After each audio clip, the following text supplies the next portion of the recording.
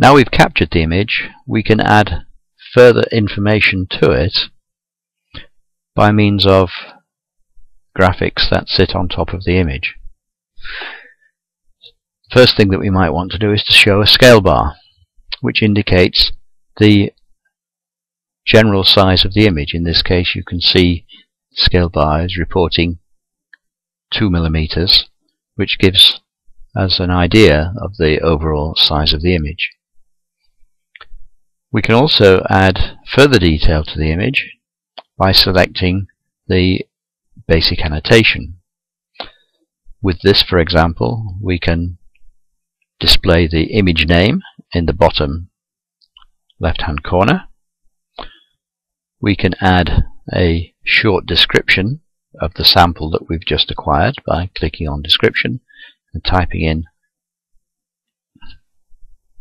and you can see that this appears on the image as well. If you want to show the time at which the image was recorded, then click on the time button and the time is displayed in the top right hand corner. And we can also show on the image a simple pointer that you can use to indicate a particular feature of interest. So in this case I can move the arrow to a position. That information is stored with the image, but it doesn't change the image. It is saved as an overlay.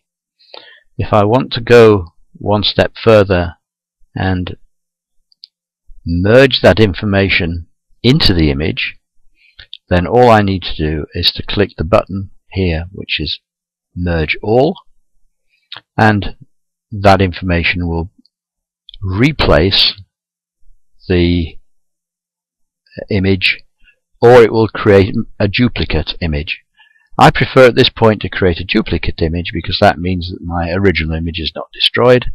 So I click Create Duplicate, and you can now see that I've got two images in the gallery. Both images look the same, but the second one, which is called the copy image, now has that information merged with it.